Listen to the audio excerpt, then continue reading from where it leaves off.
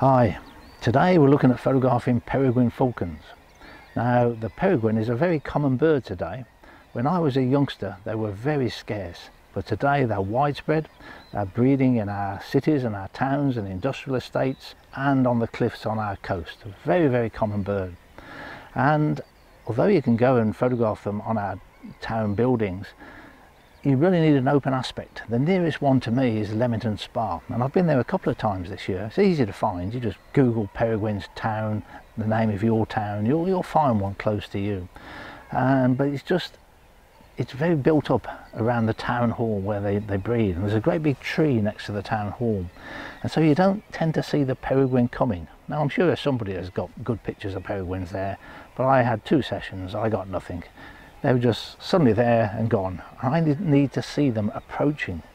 Now there are other places I've been to in our towns where you do get that open aspect, but on our cliffs that's much better. It's nearly always open, so I can see them here flying about, coming in from 200 meters away. So it's much better photography, and also you're higher up, you're at least level with the bird quite often, and quite often you're looking down at them. You've got the back of the bird. And although it's one of the fastest flying birds, or is it the fastest flying bird, that's really when it's stooping, when it's diving down to catch its prey. When they're flying along the cliff, especially into the wind, it's actually coming quite slowly. It's not a difficult bird to autofocus on in flight. Now there's some wonderful examples on YouTube of peregrines in flight, and they're fantastic. Really good samples of what the Sony A1, Canon R5, R6 can do today. But I look at them and think, well, yeah, great, love the pictures, but I actually think my Olympus could do that, or even the Canon cameras that I used to own before Olympus. It's not that difficult a bird. It's quite big, as well as relatively slow flying, and it flies in a relatively straight line as it's going along the cliff. It does do its tumbling from time to time, but a lot of the time it's just coming dead straight. It's also fairly contrasty. I'll show you some pictures of a tufted duck I took with my Canon gear. Now this is quite old Canon gear now. I can't remember what camera it is. I'll look it up when I post it, probably the 1DS. But the bird, a tufted duck, is flying towards me. Managed to autofocus on it very, very well. But I put that down to it being a contrasty bird. The contrast of a tufted duck gives the autofocus something to lock on. If you've just got a raven, just a black bird against a dark background, it would struggle a lot more. So the peregrine is quite contrasty, so as it's flying towards you, autofocus has got more opportunity to lock onto it. Nevertheless, I've been using the Sony A1 here today with the 200 to 600 zoom, and it's coped with it very well. Now this is my 3rd session here. The last 2 days when I've arrived, I've walked up to this spot. The peregrine's been sitting on its plucking ridge over there and didn't even bother looking at me, just ignored me, and I set my tripod up and was able to photograph it. They've become very tolerant of people walking along this cliff path. There's a constant stream of people all day long. They take no notice of you. On the ridge in front of me there are several piles of feathers.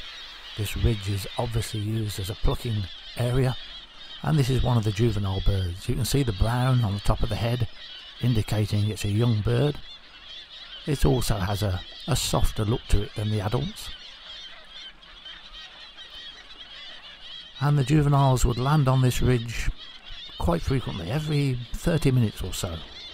They would drop in and have a rest and then fly off, circle around, come backwards and forwards along the cliff. They gave plenty of opportunity for flight pictures, and from time to time would disappear for half an hour, presumably resting up somewhere else. Slightly lower down the ridge,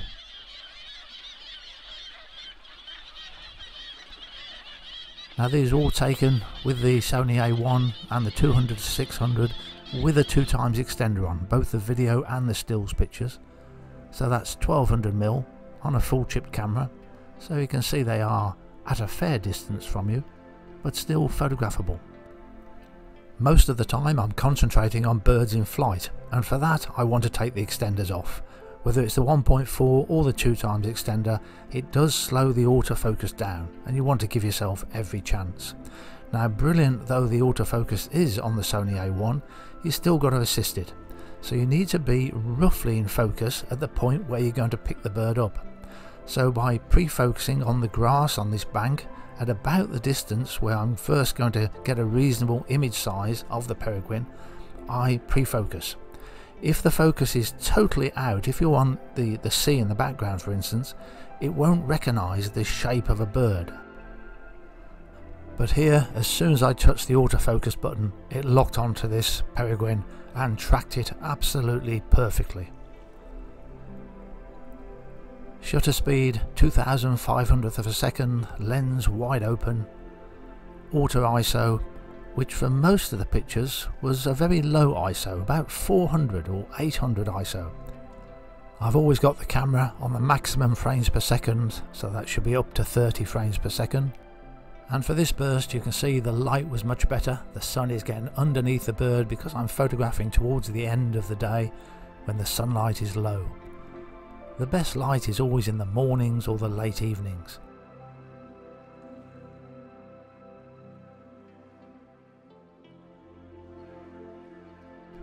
This was my favourite sequence from the sessions I had there. The sky was blue, the sun was low down and shining, and the bird banked at just the right moment. The only issue is keeping up with it. Can I move the camera fast enough? I need to catch up a bit, it's gone too far to the left. And eventually I got the right balance just before the bird turned away from me. None of these pictures are cropped, they're all full frame. Autofocus works just as well as the bird is coming towards you, and also works when it's against the sea. It doesn't jump onto the background as my Canon cameras always used to. Now there was up to 5 peregrines flying around, and I know that because I saw these 4, or photographed these 4, but there was another bird in front of them.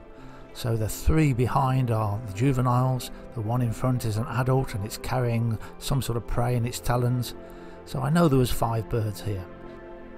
The picture you really want is the food pass between the adult and the youngsters, and I didn't really achieve that other than at a great distance. So this is a very heavy crop. When young peregrines first fledge, they remain in the vicinity of the nest site, practicing their flying skills. So it's at this time of year you get the best opportunity for flight photography, and they tend to fledge after the first week of June up to July. Thanks for watching.